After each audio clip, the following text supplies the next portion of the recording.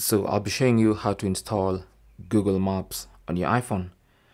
Now, your iPhone comes with Apple Maps pre-installed, but if you prefer to use Google Maps on your iPhone, then you can do that. So just go to the Apple App Store on your iPhone and then search for Google Maps.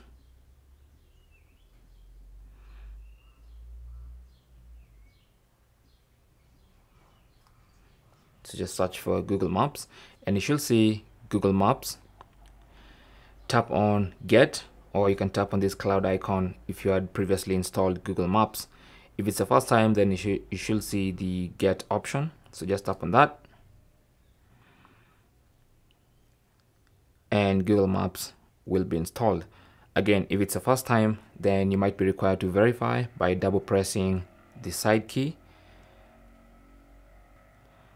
Otherwise, just wait for Google Maps to finish installing.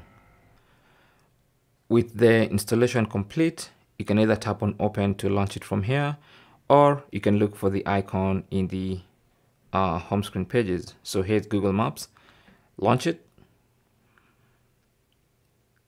and Google Maps is now ready and working on your iPhone.